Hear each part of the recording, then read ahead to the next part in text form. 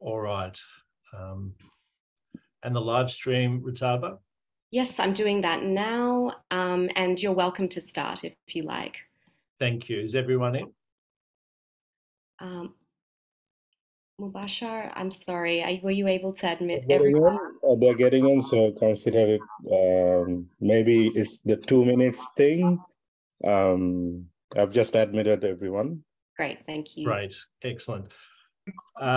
Good afternoon and good morning, everyone, depending on where you are.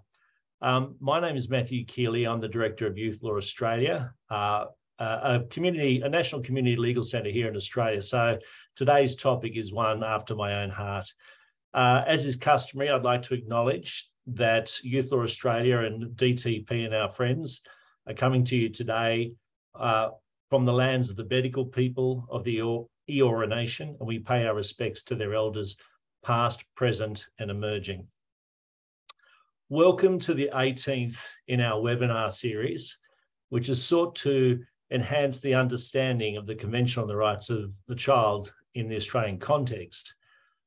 Remarkably, our webinar series has become popular throughout the world, and we're joined today by guests from Africa, from the Indo-Pacific, from Europe and the Americas. Welcome to you all. Thank you for tuning in. Today's webinar is on the topic of children's rights and access to justice. As I said, something dear to my heart, as I do believe that access to justice is routinely omitted from justice, legal and rights discussions, and yet it is such an important safeguard. In a little bit of housekeeping before I introduce you to our guests, if I could ask you please to mute your sound and image to permit greater performance of the Zoom for us all. Please place your questions and comments in chat. I will be turning to those after both speakers have presented, and we'll be dealing with questions and comments in order. So maybe get your questions and comments in early. And please pay attention to the chat, as we'll be linking to various significant documents or report discussed in the body of the chat. Thank you. I'd like now to introduce Ton Liefaard. So Professor Ton Liefaard is Vice Dean of Leiden Law School, and he holds the UNICEF Chair in Children's Rights at Leiden University, the Netherlands. He's the Director of the Master's Program there in Advanced Studies in International Children's Rights, and he also coordinates the Leiden Summer School on International Children's Rights. Ton teaches and publishes widely on issues related to international children's rights, juvenile justice, child-friendly justice, deprivation of liberty of children, violence against children, and access to justice for children. He supervises PhD students from all over the world on various children's rights topics, and has initiated the Leiden Children's Rights Observatory, an open access online platform for children's rights commentaries on the jurisprudence of the United Nations Committee on the Rights of the Child and other relevant bodies. Professor Liefaard regularly works as a consultant for international organisations, including UN agencies, the Council of Europe and the European Union. He's also served as an advisor to the Dutch government on issues related to children's rights, juvenile justice, child protection and family law. He was a member of the International Advisory Board of the United Nations Global Study on Children Deprived of Their Liberty. Ladies and gentlemen, I should let you know that today's session is being recorded and is also being live streamed on Zoom, which is maybe another reason why you may choose to mute your sound and image. I'll hand you over to Professor Ton Liefaard. Thank you, Ton. Thank you so much for your warm welcome. Greetings to you all. Greetings from Leiden University. It's very early in the morning here, but that should not stand in the way of having a good discussion and exchange this afternoon, this morning, depending on where you are. I will try to share my screen now to see if that's going to work. But I would like to connect child-friendly justice to access to justice. And access to justice for children, I mean, access to justice as such is not new, but for children, it gained attention throughout the past 10 to 15 years. And you can really say that there is an international agenda today around access to justice for children, but we are still in the transition from access to justice being, in my view, a very crucial legal concept to access to justice being a right that has real meaning for children, regardless of the context they are in. So that is what my talk will be about. And I start with a very obvious remark, but a very important one, is that when we talk about access to justice, we are talking about a right of children, children living across the globe, and which is an inherent element of the human rights framework for children that emerged in the past century and has been gaining attention and also relevance since then. Why do I say this? Because access to justice ultimately revolves around accountability of those who bear responsibility to make children's rights work. It is a way for children to force themselves into the conversation, to gain attention in decision-making that is about them, either individually or for children as a group, and to hold those who are responsible to account ultimately. To live up to their obligations and also the expectations that come with it. And that is why this whole issue of access to justice is not, I mean, it's quite striking that it took so long before we started to talk about it. Over the past 33 years, since the adoption of the Convention on the Rights of the Child, a lot has happened, and I'm not going to talk too much about it, but we have seen domestication of children's rights. We've seen regional movements. We now also talk about non-state actors as duty bearers under the International Children's Rights Framework. We see a connection, a very strong one, between the Sustainable Development Agenda and children's rights. And also a very important new feature, relatively new, is the International Complaints Procedure under the Convention on the Rights of the Child, which gives children access to justice at the international level. Something that we did not have until 2011, 2014, when the optional protocol on the communications procedure for children entered into force. Yet, if you zoom in on where children are in the world on a daily basis, we see that there is still many big gaps between the law in theory and law in the books, and practice.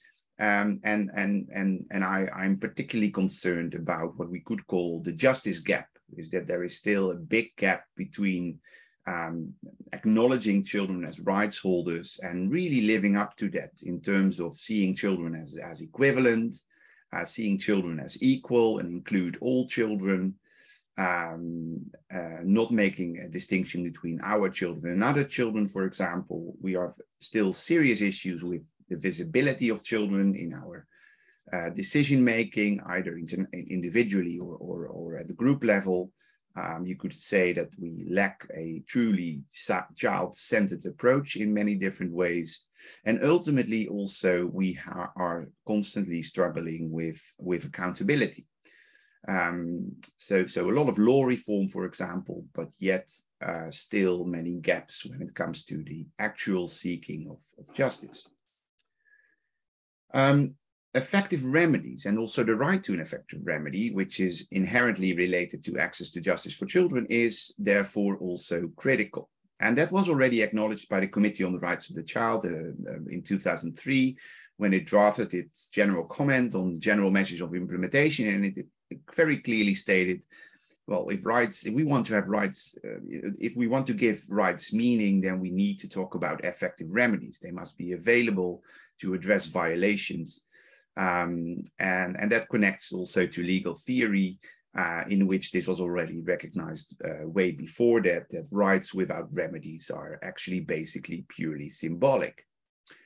And the Commission of Human Rights at the UN level started to pick this up, and also influenced by the UNDP and UNICEF, drafted a special document, which later also led to a resolution at the Human Rights Council level, in which access to justice for children was discussed. And that was defined in that particular document as the ability, as I put it here on the slide, to obtain a just and timely remedy for violations of rights as laid down in national and international norms. And that is what essentially access to justice is about. And that is not so much different when you compare children from adults. Access to justice is connected to this fundamental right to an effective remedy. It's an element of the rule of law. It is also included in the Sustainable Development Goals, Goal 16 in particular. It revolves around accountability and inclusion of your citizens, and it acknowledges for children, of course, very strongly, reaffirms in a way that children are rights holders. Yet, children suffer from specific challenges when we zoom in on the issue of access to justice. So even though children, you could say that children have, like every other human being, the right to an effective remedy and the right to access to justice, but when you zoom in, you see that children suffer from specific challenges standing in the way of access to justice. What are these specific challenges? They were acknowledged also internationally by the Human Rights Council, is that there are many still legal barriers for children to engage with justice at the domestic level. It depends, of course, on the specific role they have. Sometimes they are brought into the justice system by others, like a public prosecutor in the criminal justice context. But in the civil justice context, we see that there are many, many barriers. And that often relates to the still categorical exclusion of children from having legal capacity or legal standing. And then you see that across the globe in many civil law, family law systems included, you see that children actually cannot access to justice independently from those who are responsible for them. And that is not necessarily always a problem, but of course, particularly in the context of family law, you can very well imagine that there may be a conflict of interest. And what do you do then? So children do not automatically have the same legal status as adults. Of course, for children, there is also many socioeconomic conditions that may stand in the way, which relate to lack of resources, but often also in relation to this, we have to acknowledge that the legal aid system, specifically for children, is very limited. If it exists at all, it is not good. It is not good, not having the good quality, and it's certainly not providing children with means to access justice. We also see that we have still a lot of traditional attitudes towards children and children's rights, and that also affects children, the acknowledgement that children have access to justice.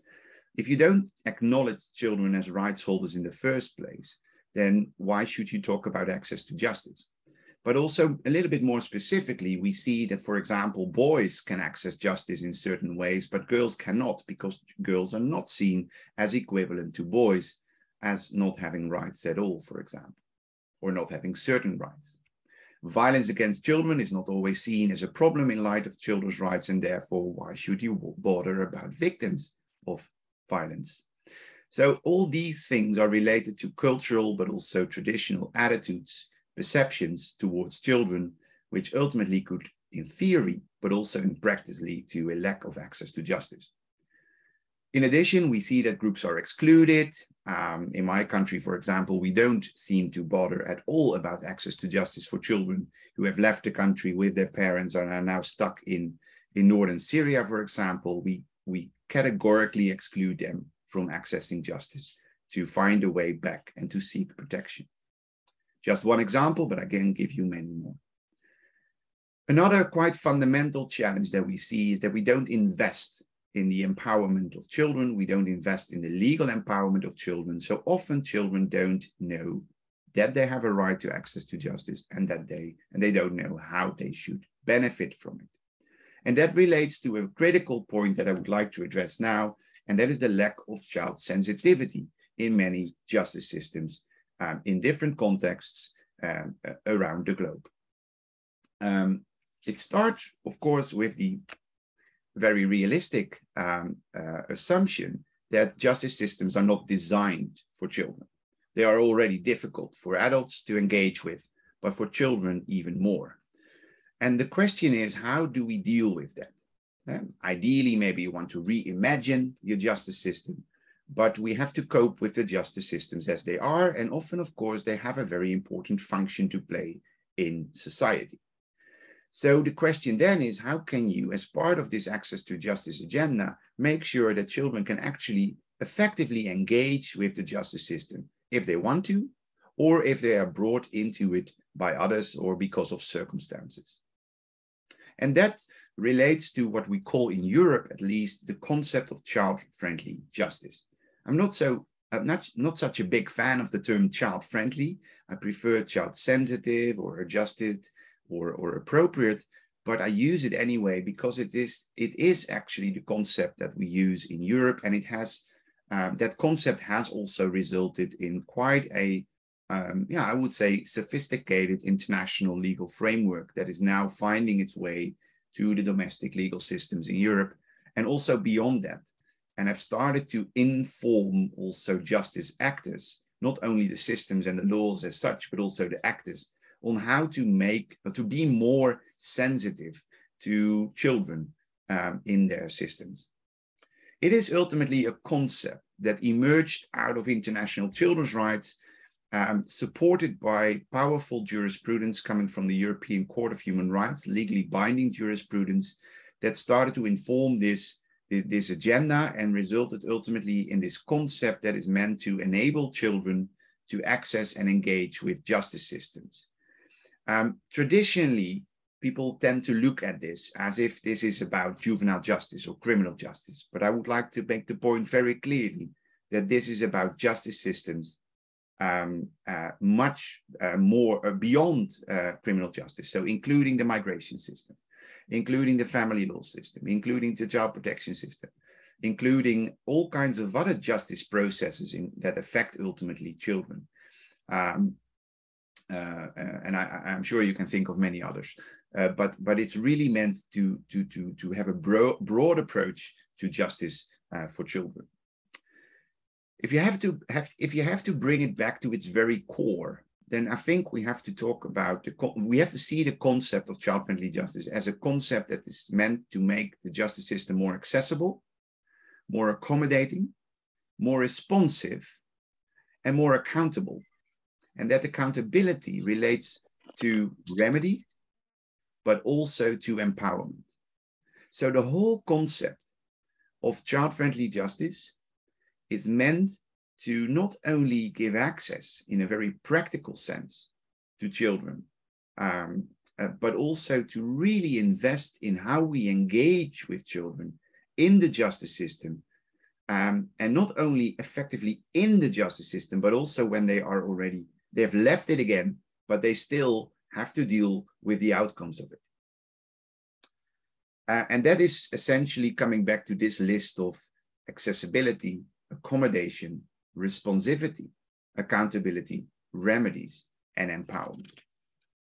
This concept has ultimately led to the Council of Europe's guidelines on child-friendly justice. I can recommend you to read that, but if you go through it, you see this comprehensive approach to justice engagement of children. It is again part of a strong human rights framework building on international children's rights. So it's not invented in isolation. It is really building on a development of acknowledging children as actors in the justice system. It is about all justice proceedings, including, for example, all formal ones.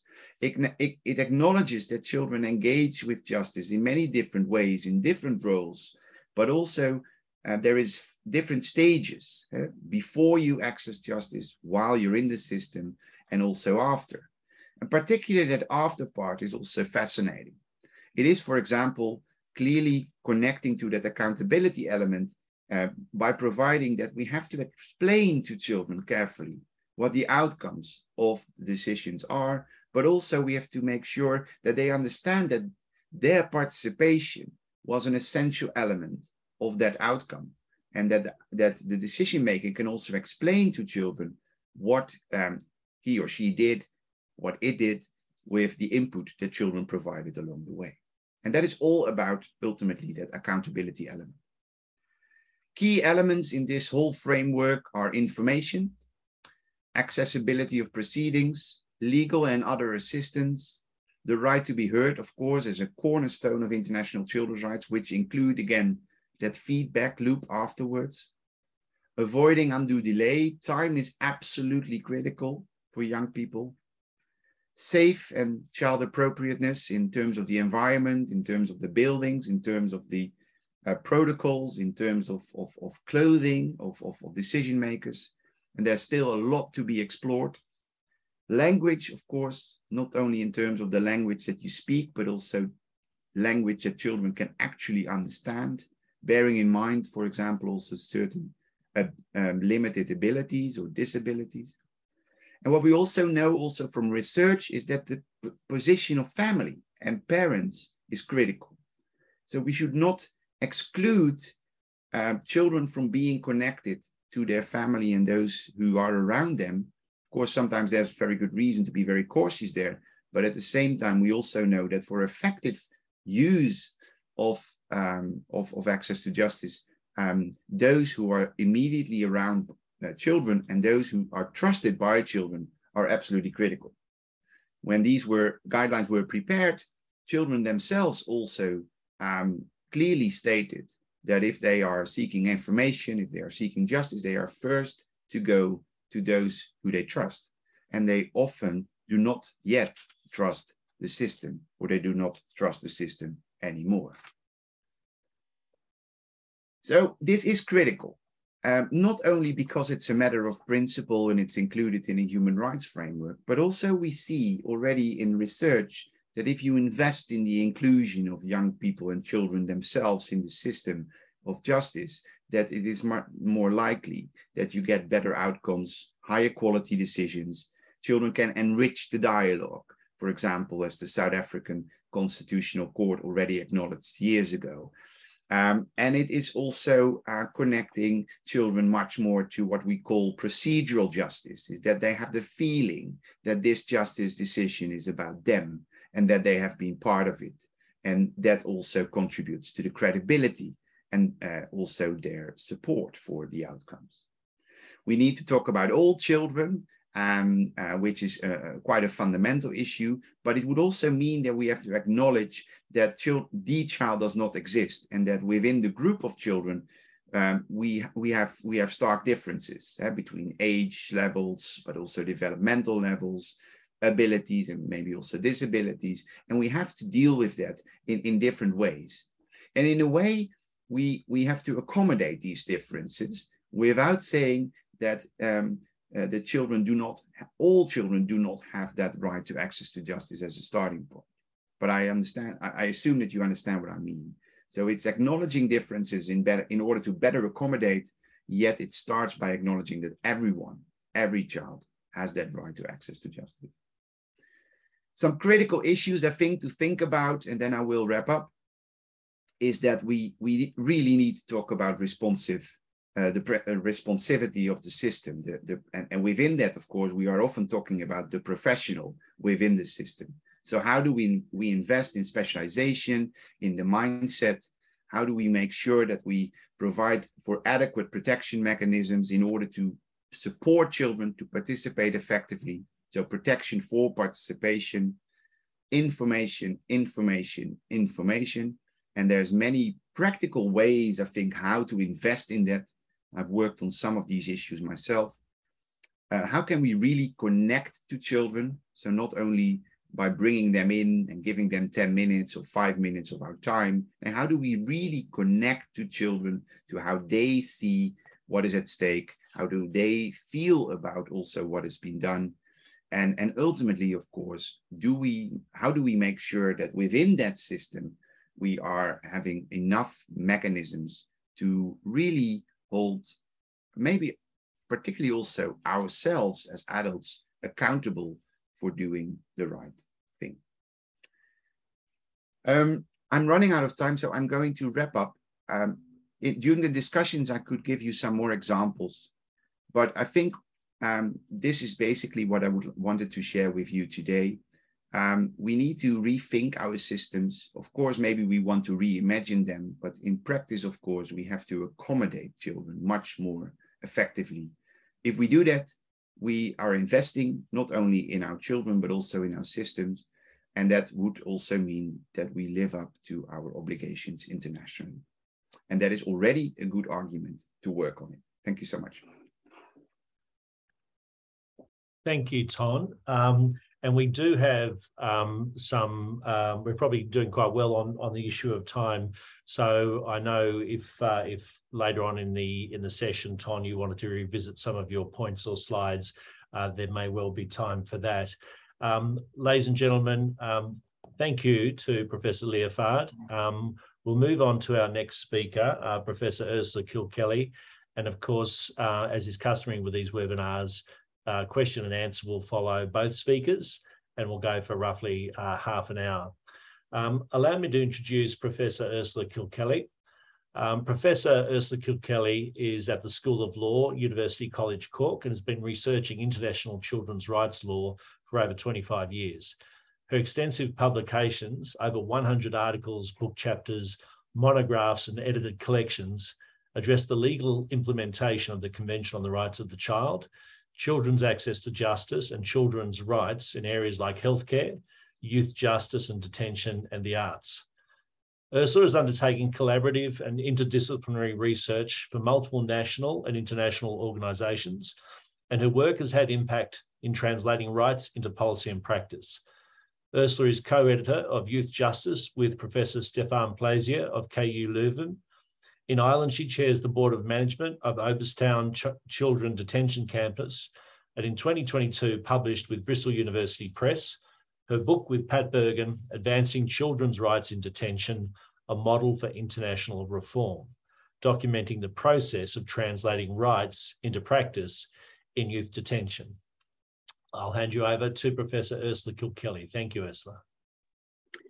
Thank you for that warm introduction, Matthew, and good evening, everybody. It's a great pleasure to be with you. I'm very sorry, as I said to my son earlier, that I was off to Sydney. I'm very sorry that I'm not in Sydney with you all. I've spent a number of visits to Australia over the years and watch your development very keenly in the context of children's rights and youth justice and detention, and have learned a lot from people like Matthew and the Youth Law Centre, and indeed right across your legal community. I'm going to share my screen. Hopefully you can all see this now.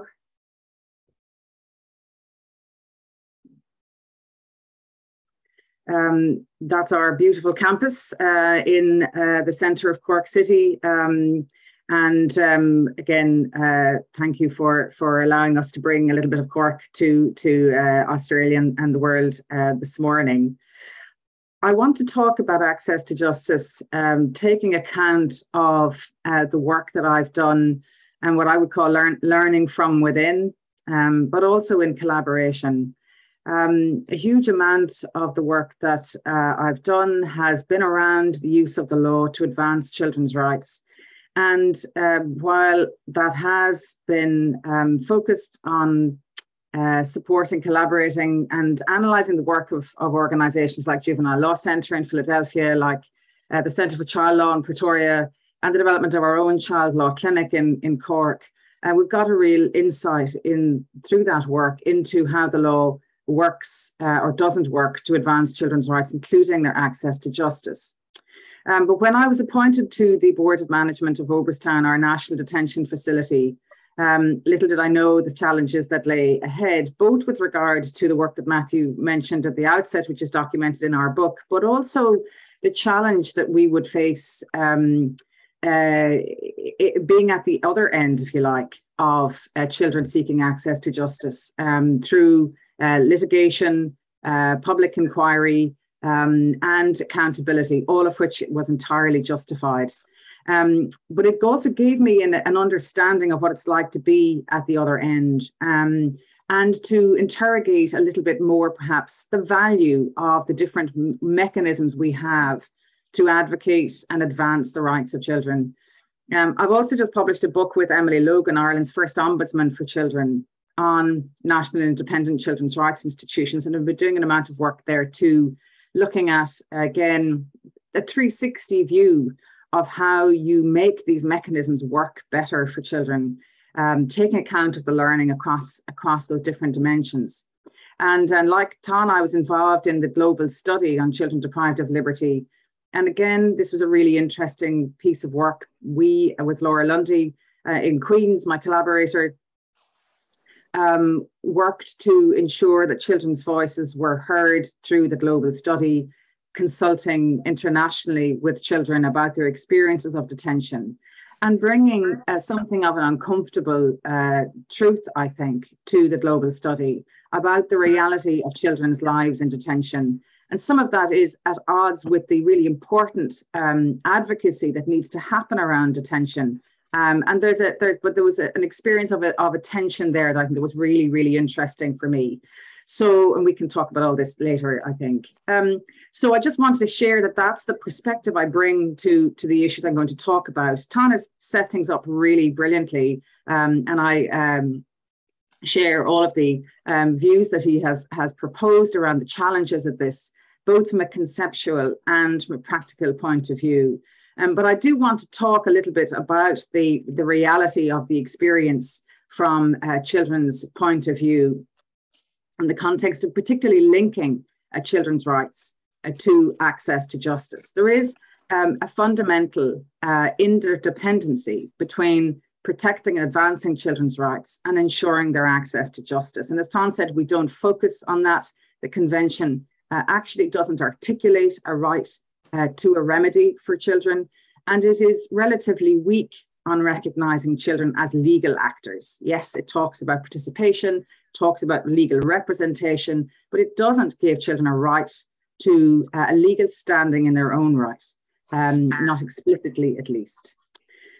The committee has been very clear that remedies are linked to children's rights enforcement, and recognising that the challenges that Ton has outlined that create real difficulties for them in pursuing remedies, and that states have a duty, in addition to recognising and implementing children's rights, to providing those procedures that enable children to claim those rights.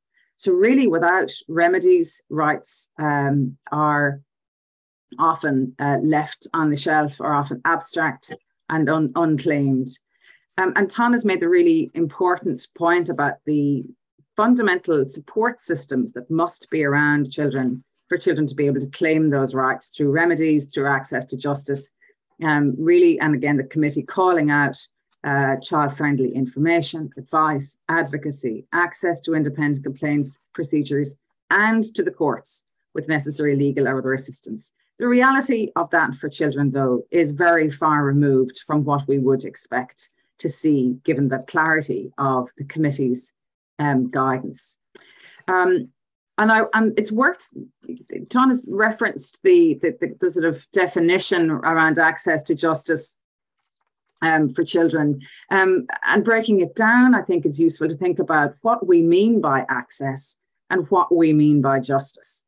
And for children, in the context again of child-friendly justice, really we're talking about access where that is easily reached for children, but also easily used. So even if it may be easy to access the system of justice or the complaints mechanism, how easy is it to use? It must be trusted. And we fail repeatedly to make our systems, our mechanisms, our complaints procedures worthy of children's trust. We don't reach out to them. We don't speak to children about their experiences. And we don't ensure, as a matter of priority, that these mechanisms meet children where they are. And we have some experience of that in our detention centre, which I can refer to later. They must also, given children's circumstances, be timely, and they must be appropriate. So again, that sense of meeting children in their own circumstances, not expecting them to look and find a remedy. I think there's also a really interesting question when we talk about access to justice about what justice means. What do we need apart from ensuring that children's rights are protected? Are we talking about restoring the rights of children? In many instances, it's about reparation. How effective a remedy is that? Is that justice for children? Symbolic victories, often legal cases that win and seem to advance the law, may for the individual child involved be an empty victory of sorts. And of course, many children, as we know through our research, are strong ambassadors for the rights of other children, children's rights defenders themselves, seeking to reform the system so that they others don't experience what they have. And I want to deal briefly with what I see as 4 different mechanisms through which children can access justice, and deal with some of the pros and cons of those from my experience, really to allow us to have a discussion later on about these issues. If we look at litigation, and I have been a proponent of strategic litigation, I've been involved in strategic litigation over many, many years. It's a crucial instrument to have in any toolkit, and I think particularly children's legal centres have a unique role to play in advocating and advancing the rights of children. Their advantages, yes, they hold government to account legally and in public. And having been the subject of litigation, I can tell you it's an experience that leaves its mark in terms of personal accountability, but also in terms of the public statement that it makes. It's also, when that writ lands, a very arresting moment that really draws attention to the unacceptability alleged or claimed of the practice in question. It can bring about reform over time and as part of a wider strategy. And it is, though, I think, to some extent best for really acute cases. And I've just given some examples there, solitary confinement, and you've had your own experiences of that most recently. But how that gets tested is a matter for discussion. Disadvantages, I think we have to accept that litigation is not often in children's interests. It's not often accessible to children. It is often the adults' valuable community and other law centres where campaigns and agendas, if you like, to reform the law seek out litigation as opposed to children themselves seeing this as an avenue. We are seeing some changes in that, particularly in the climate space, which is great to see, but it's really challenging for children, particularly in institutions, to see this as a viable opportunity or avenue for them. It can be slow and expensive. The work we did on the case of Louise O'Keefe, the survivor of childhood abuse in the European Court of Human Rights, took 15 years. And also, I think, interestingly, it's subject, of course, to applicable legal standards. And that makes it very challenging. We've seen some lack of success in cases that you might think would be obvious wins. The remedies are not always timely nor effective, and I'll come back to that because I think that is a real question for those who propose litigation as to how we can make it effective in children's own terms.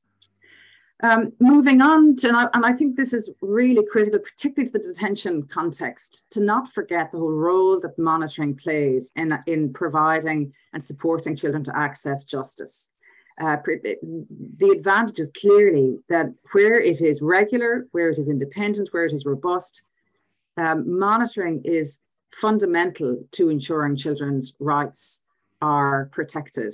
Over time, we can see whether it's the international mechanisms of OPCAT or in Europe, the Committee for the Prevention of Torture or others, or whether it's your domestic inspectorates, really crucial that they can track reforms over time. I think from the point of view of detention, just as an aside, it's fundamental that those organisations and state institutions are embedded in the children's sector rather than the prison system, that they have that really clear understanding of what children's rights is about and how to ensure children's voices are heard through the monitoring process.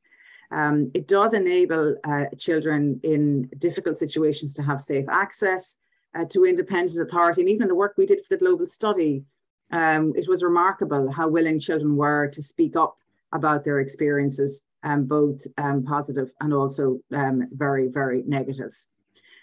Is also linked to public scrutiny and plays a really important role in the state vindicating the rights of children, but also ensuring there is public awareness, media attention, and that advocacy can take place around the implementation of recommendations made through monitoring.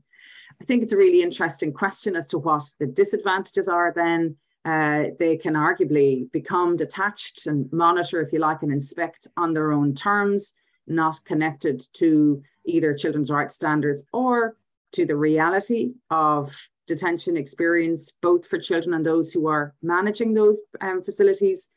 And they become institutionalized in that way, in their own terms, and not engaging sufficiently with the children's rights framework.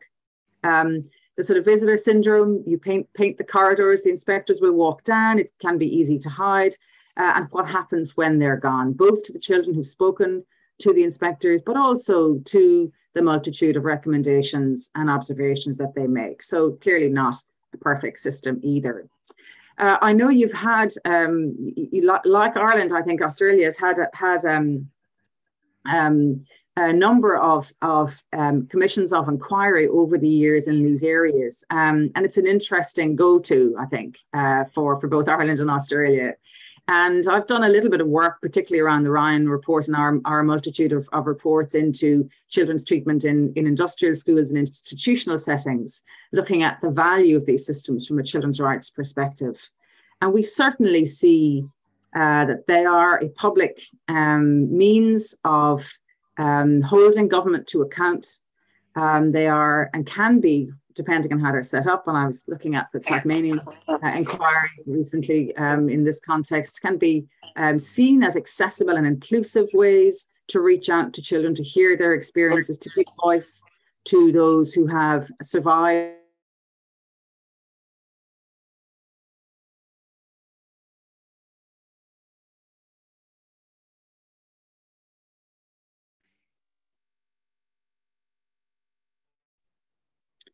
Delivering that accountability through a public process. The disadvantages, I've just referenced there a recent article on our Ryan report. Too little, too late. There's an interesting debate going on a number of these mechanisms now at the moment. How politicized they can become. That's both, of course, an advantage and a disadvantage. How do you ensure that these mechanisms provide appropriate and fair reparation? And equally then, how do you ensure that that meets with the individual needs and rights of those who've been impacted? The recommendations tend to reach for systemic failure from time to time, and I think that's a question where those who want individual or some other level of more meaningful accountability, and I was struck looking at this over the last few days, how the Royal Commission, in the context of the Northern Territory at least, recommended the prohibition of spit hoods and so on, coming out of the Don Dale experience, and yet that is still being resisted, being worked through by long-term implementation. So a question about impact, I think, notwithstanding those advantages. I think, though, when you talk to children and young people themselves about what access to justice means for them, their most, I think, appropriate and most meaningful mechanism is a complaint system. A complaint mechanism that is accessible to children, that meets them where they are, and that focuses on immediate restoration of their rights. Really can provide a very effective response to children's rights violations and breaches. It is in an institutional setting, and we've experienced this ourselves, something that can really strengthen a culture of trust among children and young people, where they see that they're taken seriously, that their concerns will be heard and will be addressed, and and done well and done where children are at, I think can be really powerful. Of course, this is difficult to do well. We've done an amount of work on this in the context of both international and national complaint mechanisms. And I wouldn't underestimate how embedding them in organizations can be difficult. We published a guide with our Irish Ombudsman for Children a number of years ago, building on the work that we had done, in particular children's rights analysis that I had done of children's complaints to our national institution, and came up with a series of principles that should guide any mechanism for complaints handling, that it be open and accessible, that it focus on children's interests, hear and engage with children directly, be transparent and be clear about how the system will work, how the process will work, the feedback you'll receive, expectations around what can be addressed and what cannot, perhaps. Being aware of the passage of time. Many times have we heard about how long processes can take, really damaging children's trust and faith in our justice system. They must be fair, both in terms of being inclusive and taking an individualized approach. And there is a need also for the institution, the body, the organization, the state to constantly monitor what they're learning from complaints, reviewing those complaints and ensuring continuous improvement. But done well, these kind of complaints mechanism, whether it's in the police system, whether it's in the court system, whether it's in detention settings, whether it's in schools or communities, can be a really effective way of advancing the rights of children, creating a better understanding and trust among children, and that their voices will be heard and their rights taken seriously. To conclude, I just want to reiterate those main points, that children as rights holders and the state as duty bearer, we often rightly hold the state to account for a failure to protect children's rights. We don't often reflect the reality that where that happens, particularly where you have very serious breaches of rights on a systemic level, that also includes a failure to ensure children have had access to justice. It is something that often happens after the fact to remedy the rights breaches, rather than addressing them as an integrated part of children's rights implementation. And really, as systemic issues, I think access to justice as part of the response to any children's rights violation rarely gets the attention that it needs. Certainly my work and that of others, colleagues in this space have made very clear that these mechanisms have to be embedded throughout the justice system. They have to be partnered with young people in their development. If we are committed to ensuring that they are not just appropriate and effective, that they are trusted by children and young people who ultimately they must serve. And that's a final point I would make, given the enormous importance of advocacy generally in children's rights, that the advocacy focuses as much on these mechanisms as systemic ways to embed children's rights protections into our justice system. They become as important as the advocacy for the substantive rights protection as well. So I'll leave it there. I'm really looking forward to the discussion and to answering questions and hearing what you all have to say. Thanks very much for listening. Thanks very much, Ursula. And thank you very much, Ursula and Ton, for those really fascinating and terribly interesting presentations. Ladies and gentlemen, please place your questions in the chat and we'll get to them in order. Rutaba, if you wouldn't mind also keeping an eye on the gallery of images in case after the chat there are some folks putting their hands up. So ladies and gentlemen, questions in the chat. I'll turn firstly to Danny. Forgive me, I seem to have lost the chat momentarily.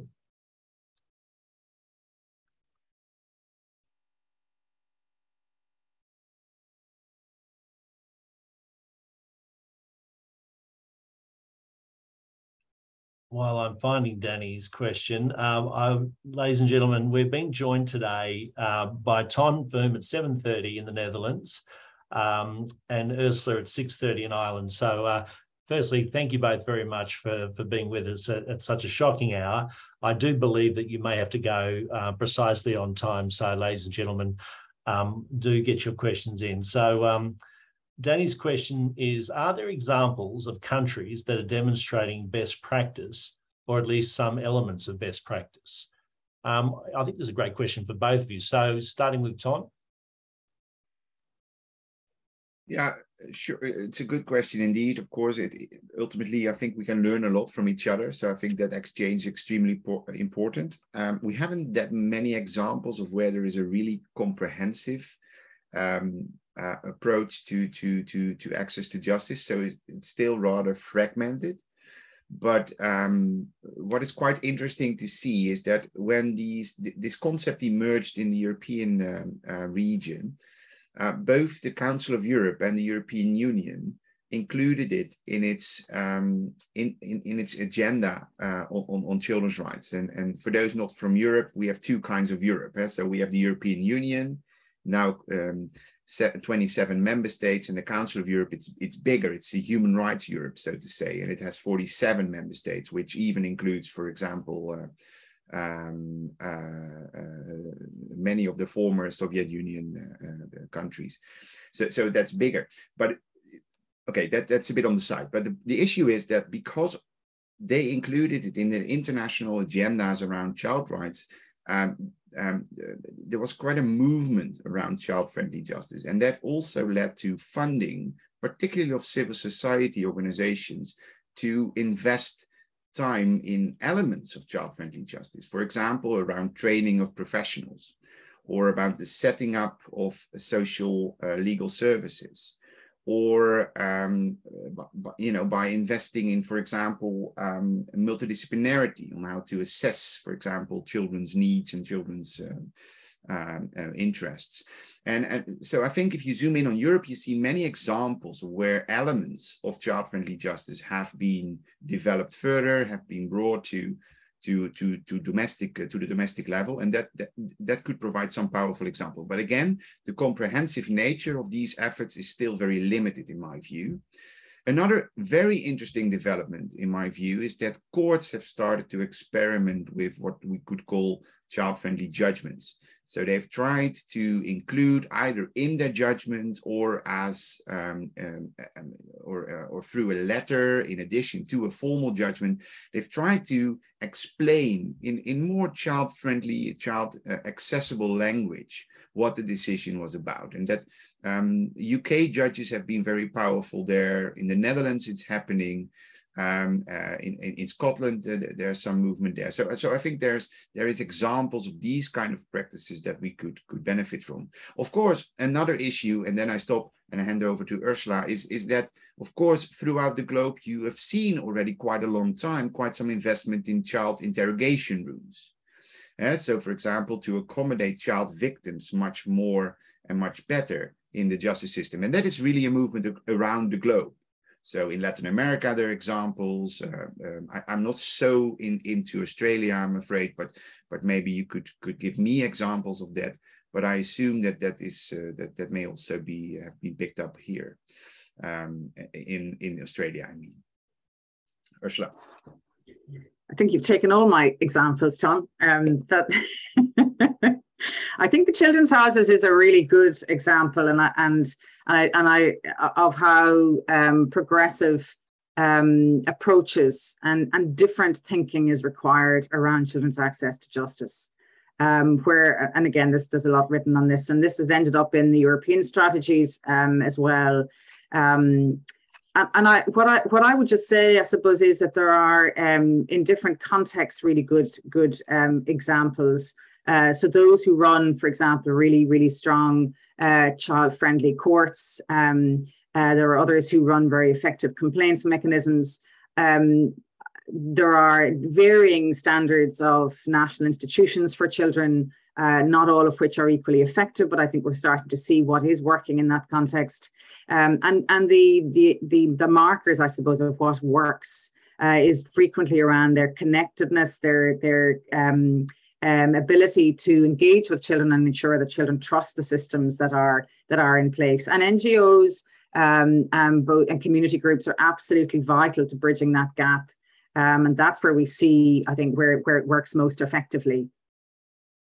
We don't probably document enough, actually, some of the topic Ton and myself are working on at the moment. Thank you, Ursula. And Murtaza, I see your hands up. I'll just take one more question in the chat and then go to you. Thank you. So actually, Danny, again, interested to hear effective models of accountability. Australia doesn't seem to do this very well. Years on from the Northern Territory Royal Commission, we've seen little progress. So do models of accountability for implementation of things like a Royal Commission recommendations, is that something that lives within the conception of children's rights and access to justice? I'll go first on this one if you like, Ton. I mean, I flagged a few of the challenges with commissions of inquiry in this area. They're hugely valuable for articulating, giving voice to the hidden breaches of children's rights. They become sometimes an end in themselves, and we haven't seen, I think, great implementation plans around commissions of inquiry, and that's where things fall down, in my experience. We had a very interesting, again, this often comes down to people. We had a very interesting experience with our Ryan Commission of Inquiry, which was a 10-year-long process of exploring and hearing from those who had survived institutions in Ireland. The government moved ahead with what became the Ryan implementation plan. It was a whole swathe of policy and legal and other institutional reforms that really didn't have much grounding in the Commission at all. The Commission's recommendations had been quite symbolic in nature, but there was a real intent to use the Ryan process to advocate for much more robust systems and mechanisms for protecting and advancing children's rights in the context of justice for children, including those children who had not received justice.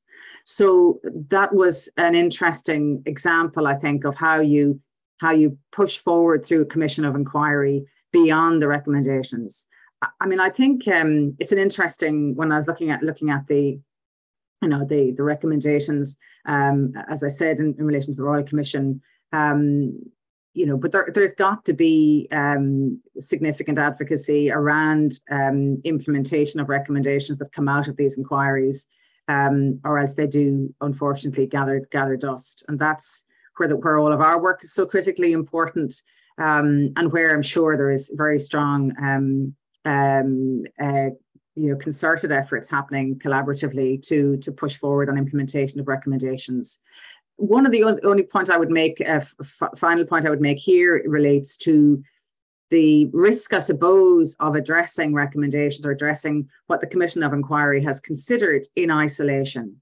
And I know from the work of John Tobin and others around the resistance that children's rights can receive in Australia. It's not unique in that respect. But culturally, as well as legally, it is very difficult to promote implementation of recommendations where they go somewhat against the political grain. And I think while that is the challenging process, it does point to the need for more systemic reform, but also a wider process of engagement and collaboration and advocacy around public attitudes. And we've done an amount of work to try and shift public thinking, but also, and I know this is ongoing, there's a really interesting piece in the International Journal of Children's Rights recently from Waltz and Fitzgerald around this in terms of balancing rights, but having those debates about the wider context in which the recommendations must be implemented is really crucial. Thanks, Ursula. Ton, have you seen effective models of accountability in relation to the implementation of these types of inquiries in the Netherlands or elsewhere? No, I don't think I have to add too much to what Ursula just said, but we had such an inquiry in our country, very inaccessible because it's all in Dutch, but an impressive list of recommendations. And I think clearly around changing norms when it comes to protecting children. Substantively, we look differently at children also in care, and I think rightfully so. But what really comes out of it is that there is a lack of transparency of our care system. There is no ways of children accessing remedies, seeking help, finding information to basically draw the attention to their position. And what is then quite worrying to see is that, of course, the substantive violations get all the attention, but we need to talk also about how we make the system more accountable. And that is, I think, still a critical misstep that we make all the time. And then if you only talk about substantive rights, you are very much dependent on the will of the political power or whatever, to make changes. But we need the vehicles to put pressure on the system and to make the system more accountable. And I think that is still an absolutely critical step that we often still ignore or not give the attention that it should get. And that is actually connecting to one of the final points that Ursula made in her presentation, is that we also internationally, yes, we need to talk about substantive rights of children, but we need to talk about the procedural rights as well, connecting these also to the accountability of the systems that are ultimately there to protect children's rights. If I can take you to the international level, there is something happening there as well. So we have now this international communications procedure for children, so they can complain directly to the Committee on the Rights of the Child. And of course, not all the countries have connected to that system yet, a little bit more than 40 countries in the world, but there is already quite an interesting body of case law emerging from that. That is not only about substantive rights, but also about procedural rights. It's also about real remedies. And those countries that have been involved there, they are already moving into the direction of systemic change. For example, in the context of migration, there are quite interesting examples from Spain where they, for example, changed the way they deal with refugees from Northern Africa and in their educational system, for example. So there is really something happening, but it's moving slowly. And I think my criticism towards the Committee on the Rights of the Child is that it doesn't comprehensively approach and engage with access to justice. It is still also, if you look at the concluding observations to Australia, the attention for the elements of access to justice is, it's there, but it's very fragmented. It's about the right to be heard. There is some reference to victims and redress. There's something on redress for victims of sexual violence. There is something on information for child victims and of domestic violence, and there's some information on redress for children in conflict with the law who have been abused. But that's it. So if you go carefully through the work of the committee, you still that also the committee doesn't fully engage with it yet. So I think there is still a lot of work to be done. It's a bit of an elaborated answer to the question on inquiries, but I think this is where we are right now. Thanks, Ton. So they were both amazing answers, and it sounds like really interesting work coming out of the optional protocol. I'm sure there may be some questions on that particular document. I have Mataza and Lucy waiting for questions. Mataza was first with your hand up. Thank you, Mataza. If you want to unmute and ask your question. Hi, everyone. Thank you. Thanks for your great presentation. I'm Mortaza Mahiki. I was professor of law and human rights defender in Afghanistan. After Taliban takeover, I lost my career, academic career. Now I'm a scholar in exile. I want to ask your opinion, your suggestion about human rights situation in Afghanistan. How, what we can do. We means scholar in exile, Afghanistan scholar in exile. What we can do to improve children human rights in Afghanistan. I want to, your suggestion, your opinion about this. Thank you, Murtaza, and thank you for sharing your story. What a profoundly important topic. Such a big question. Ton, Ursula, which of you would like to first have a crack at answering Murtaza's question? Yeah, thank you, Murtaza, for sharing it. It's a complex question, of course, and I think the whole conversation that we have had so far this morning, this afternoon for you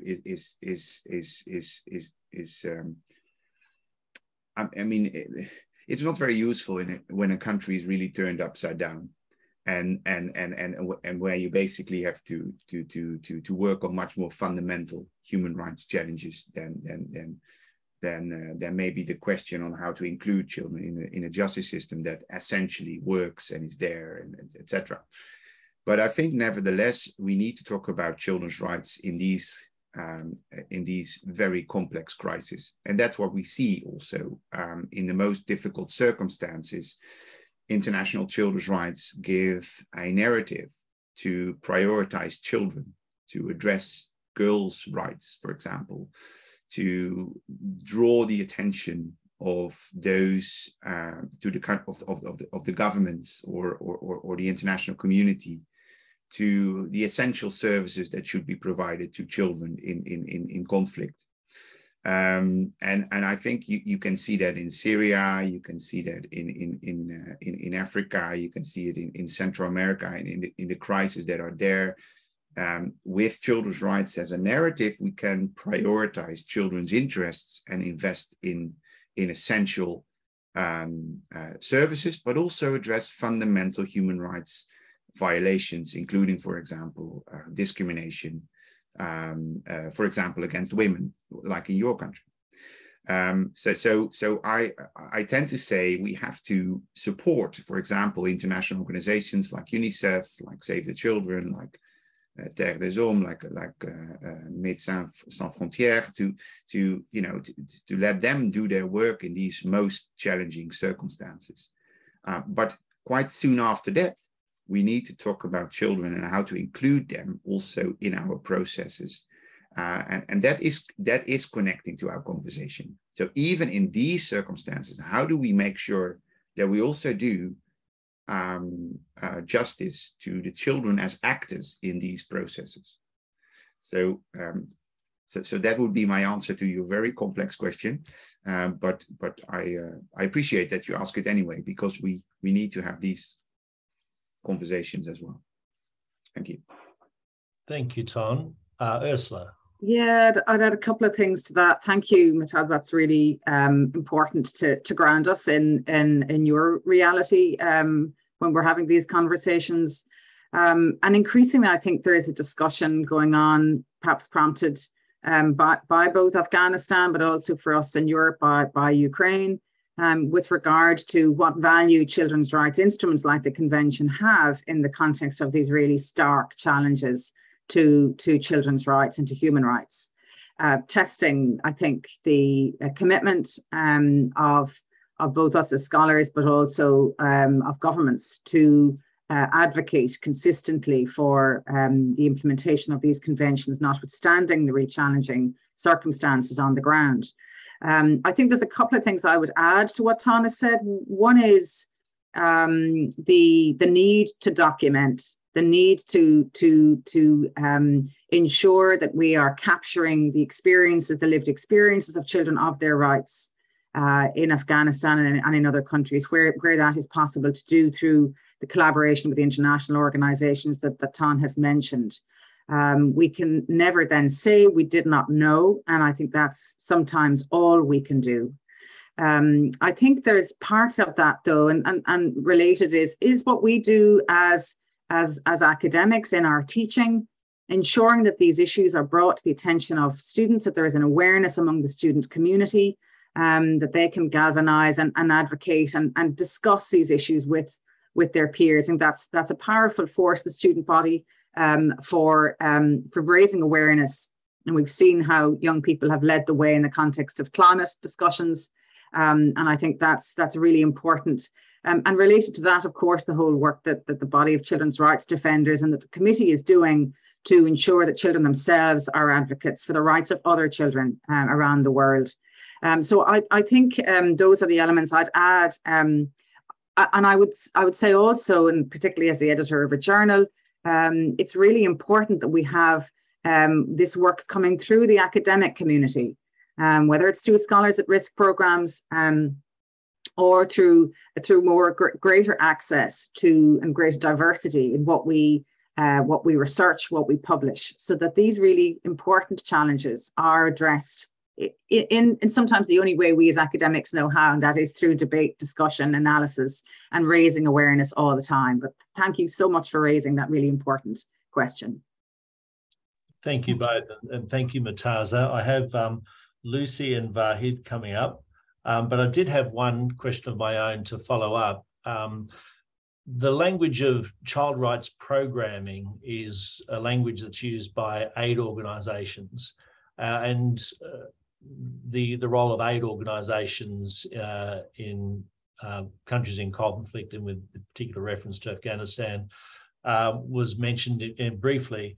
I'm wondering to what extent that procedural approach of aid organisations in country is supportive of children's rights generally and access to justice specifically in countries in conflict.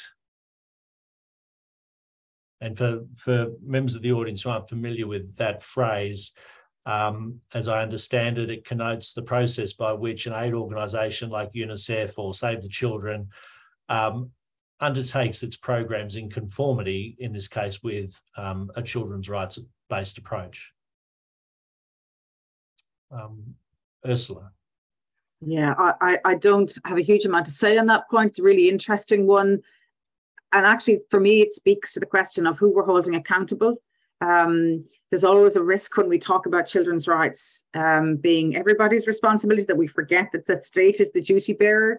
But there are also bodies like the international organisations and NGOs that have huge power in communities, but also globally and at a political level. And they must be speaking both the language and the substance of children's rights. And that, I would say, is still a work in progress. That's really all I would say. I echo that. And sometimes it's understandable that it is not at the forefront of people's concern, but I think the international aid organizations still need to invest in their own way of including children. That is absolutely obvious. However, much has already been done also. So there is a lot of attention for child safeguarding, for example, much more than before. When the COVID pandemic emerged, the first signs of, reimagining and rebuilding was also about child participation. So there is a lot happening. I can share some links on child safeguarding there as well. But I think also there we still have to move on, and that is also move further. And that's also because within these organizations there are professionals, and these professionals are not always so connected to what we discussed today. So that's where also the investment has to be made. So thanks for that question. Thank you both very much. The next question comes from Lucy. Professor Liefaard mentioned to think beyond formal and criminal justice systems. Are there some examples of how child-friendly practices can be adopted within informal justice systems? Absolutely, Lucy. Good to see you this morning. Informality should be defined as well. And to a certain extent, you could think of, for example, customary law practices. So the systems that exist next to the more formal justice systems, but we could also think about informality within the formal systems. So, for example, I think one of the other participants is also referring to MEDA, to decentralized access to justice, for example. bringing access to justice closer to children could also result to a higher degree of informality, which could make a system more accessible. And so that is important to start with. Informality should not stand in the way of ultimately seeking formality, because we sometimes need formality also to really hold duty bearers to account. So it is never a way of saying, well, we should mediate and be informal as much as we can, and therefore avoid accountability, because ultimately sometimes you need that formality to push really through. Having said that, I think good examples can be found in Africa, really.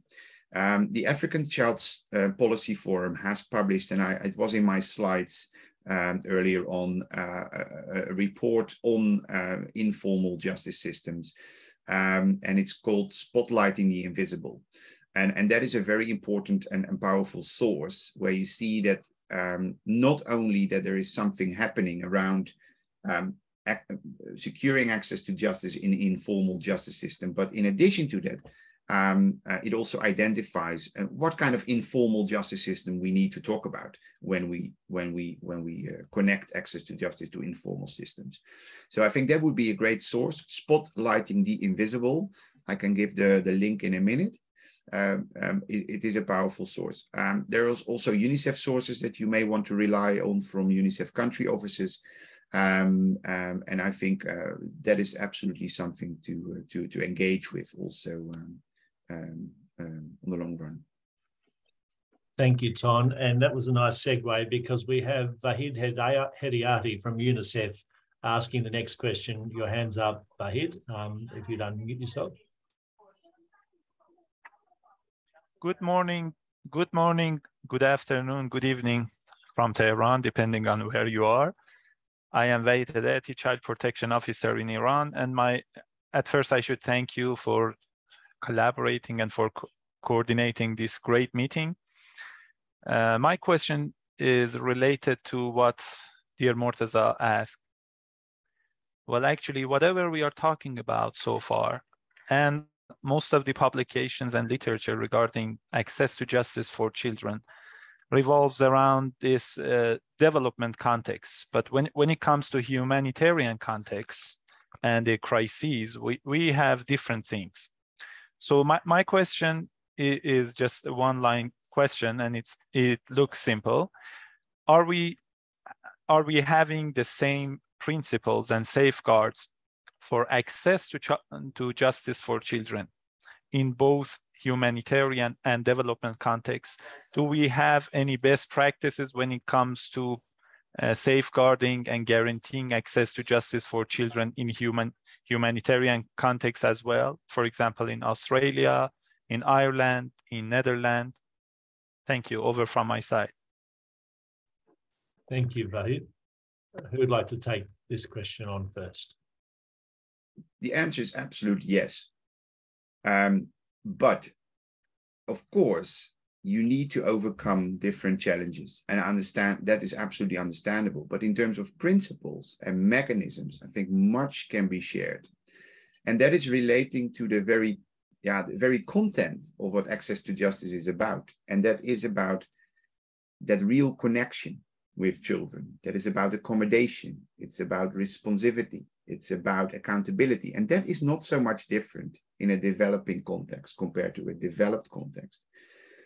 Of course, we must acknowledge that sometimes life is maybe easier in a developed world. At the same time, I'm not so sure, because it's very difficult also to challenge existing perceptions, existing practices, existing laws. And sometimes you want to do it again. You want to redesign it, reimagine it. And that is, of course, the potential that the developing world has. However, challenges are big. I mean, of course, honestly, the question about Afghanistan, the question is, where do you start? But in terms of including children in your processes, in the rebuilding of systems, it is also providing a huge opportunity to do it differently. So I would say principles and rights are absolutely having the same meaning, but of course, challenges have to be acknowledged, and that comes with different strategies. So it's more a matter of strategy than principle. Ursula, the universality of rights is... Yeah, say that again. Is this an example of the universality of rights? Yeah, or not.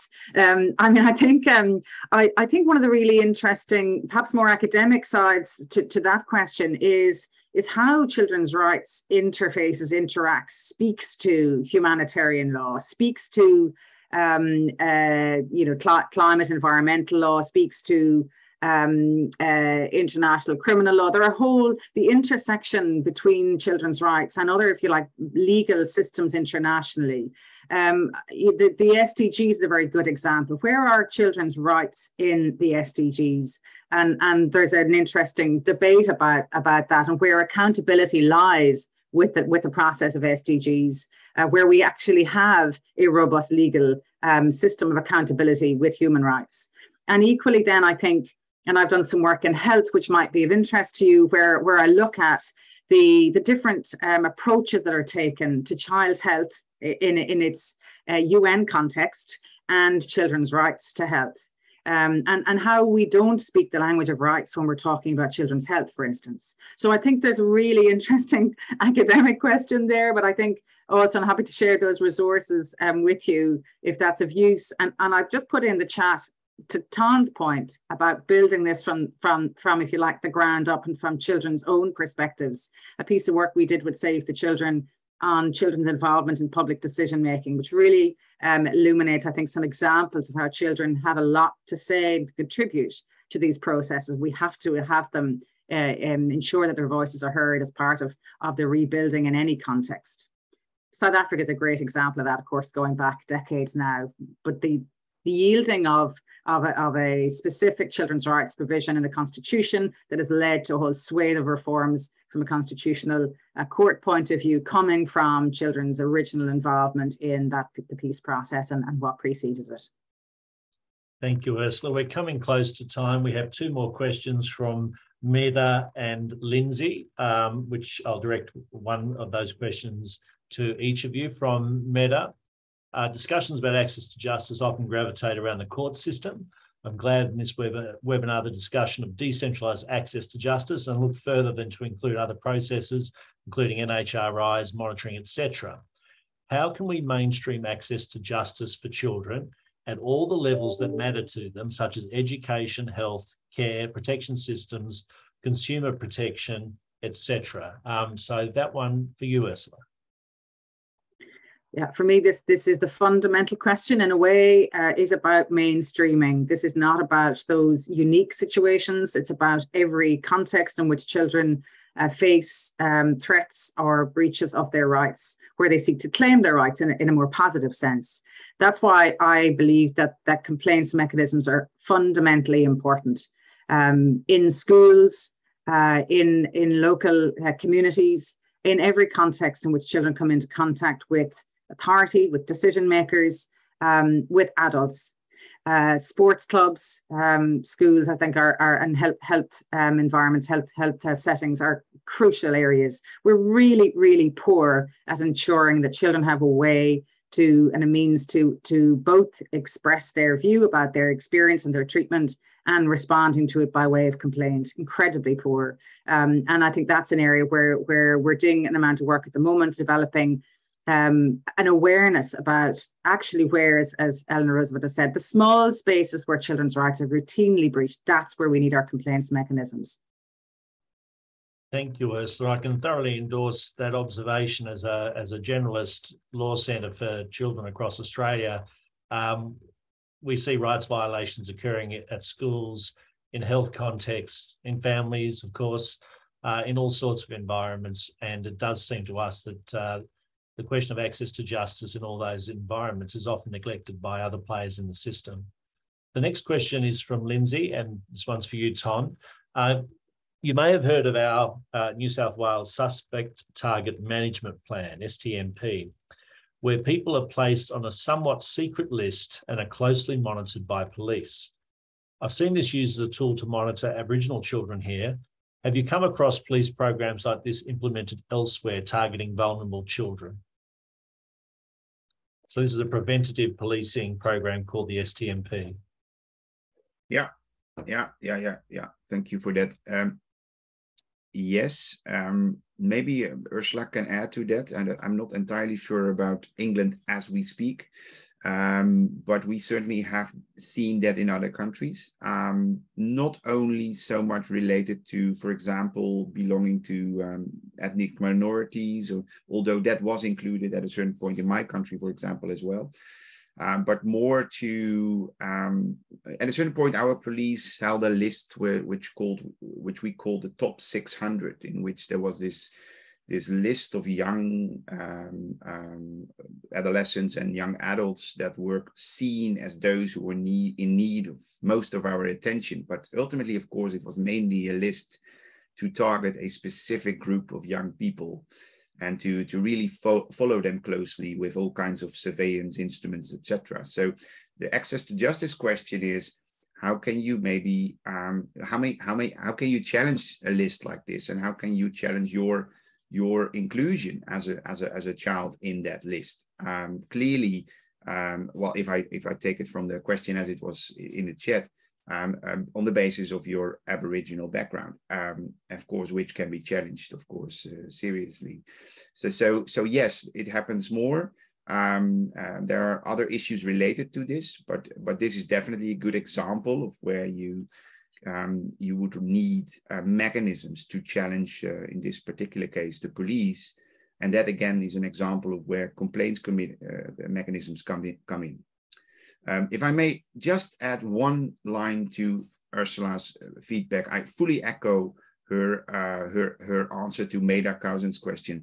But in addition to that, it shows that we don't only talk about access to justice in relation to the state, but also to the private sector and to the non-state actors, because education, consumer protection, it's also about the private sector. It's also about the community. It's also about schools. It's about maybe even family and parents, which was also, by the way, acknowledged by the committee when it addressed Australia in its concluding observation. So you can see a reference there as well.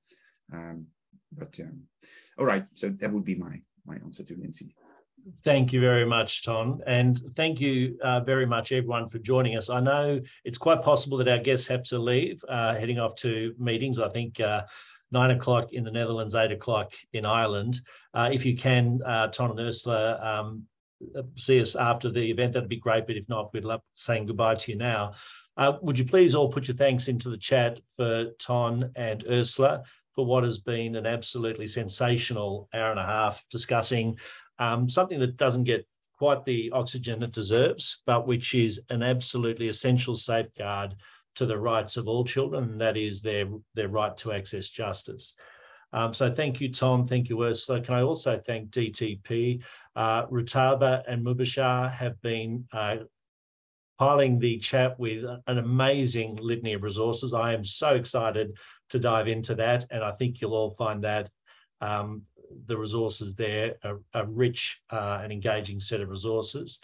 On behalf of myself, Matthew Keeley at Youth Law Australia, the Diplomacy Training Program, Australian Lawyers for Human Rights, and our colleagues at the University of New South Wales and our various academic supporters elsewhere, can I thank you all for joining us from all over the globe, and hope you have a wonderful evening or a fabulous day.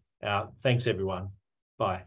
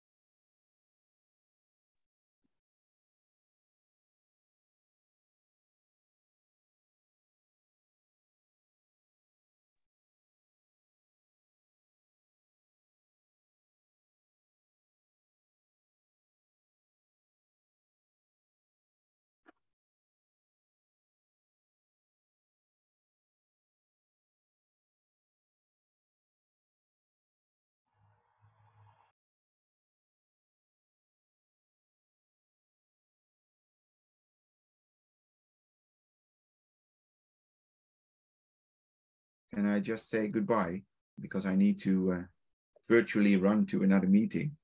And Goodbye, Tom. yeah, thank you so much for moderating. It was absolutely wonderful and organized. It was a stunning conversation. So thank you. We're sorry to keep you. And I just wanted to say a special thank you and look forward to hopefully talking to you again on other topics throughout the course of the program. But thank you for getting up so early. Great. Thank you. It was wonderful, Matthew. Thank you, Ursula. We've really enjoyed having you both. Goodbye, Ton. And Ursula, do you have to rush off quite so quickly? No, I'm okay. Fantastic. I'm sure that some of the colleagues who are still participants in the chat may well have gone off to get a cup of tea, but just wanted to say how nice it is to see you again, and you too, hope to Australia sometime soon. The next opportunity. Well, we're always looking for an opportunity, to be honest. Good. Yeah. Well, I don't know. I did my best to, as you know, we pulled the details of the webinar together a little bit later than normal as we were juggling holidays and different time zones.